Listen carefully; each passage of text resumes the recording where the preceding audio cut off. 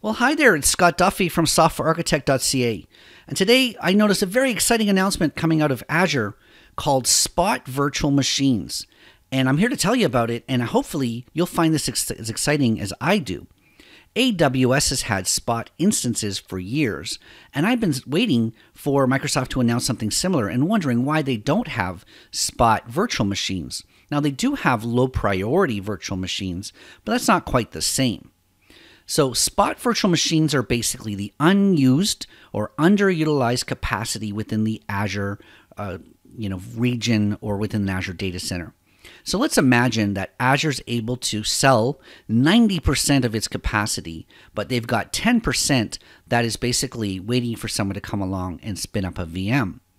Well, they put those 10% up for auction, and you can get your virtual machine for a lot less than the full retail price of a VM.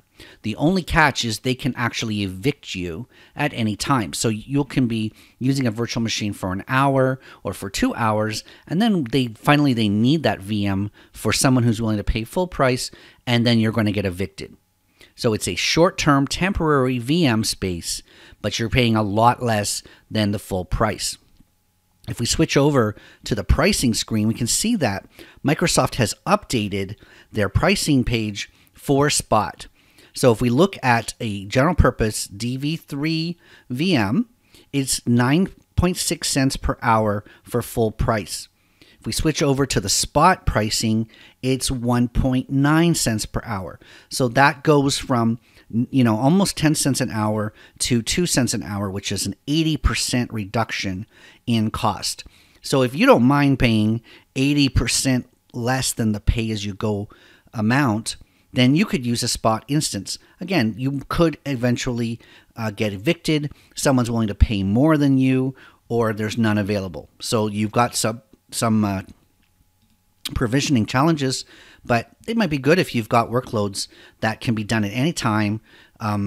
Maybe there's some sort of big batch that you want to run, but it doesn't have to be done during the day. It can be done at night. If you set up a job to run at 2 o'clock in the morning, maybe there's going to be more of these Spot instances available than if it's running in the middle of the day, right?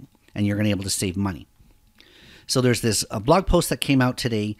There's now documentation available for this. So if you want to go into the Spot instance docs and see how that works. And if you go into the portal and you start to create, you say plus add, and you go into the virtual machine creation screen, Spot instances does show up. And so you can choose to create a Spot instance. Now notice there are a couple of different methods and choices you have to make when it comes to creating a Spot instance. One is you are going to get evicted once it reaches full capacity. So like I said, if it's 90% full and 10% free, you're going to use up some of that 10%. But then basically, as soon as that 10% gets reserved, you're going to get evicted. Or you can set a max price, and you can say, I don't really want to pay. Let's say the rack price was 9 cents. Maybe you're only willing to pay 2.5 cents.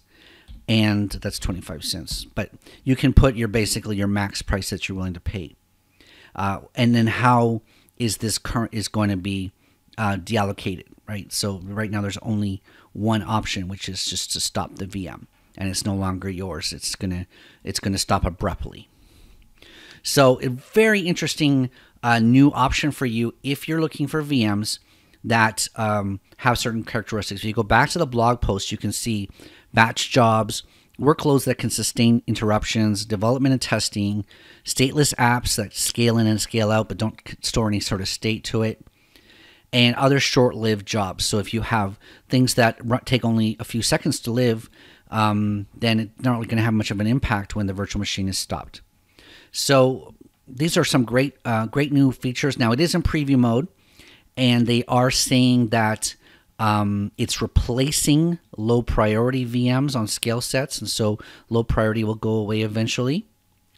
And it does say it's not suitable for production right now, but if you think about it, Spot virtual machines are designed to be interrupted, and they're not designed for availability at all. And so maybe if you ran it in production, it wouldn't, what's the impact of it not working, right? So you can optionally set a 30-second eviction notice if you subscribe to the events. Anyways, very interesting. Go check out the Azure blog, azure.microsoft.com. Look for the blog. This was a post today. And, hopefully this will save you some money, add some more options for you to get some work done, or to handle, improve performance for your customers for not much cost. This has been Scott, softwarearchitect.ca. Subscribe to this channel if you find this interesting, or follow the links in the description and you can find out more about me. Thanks.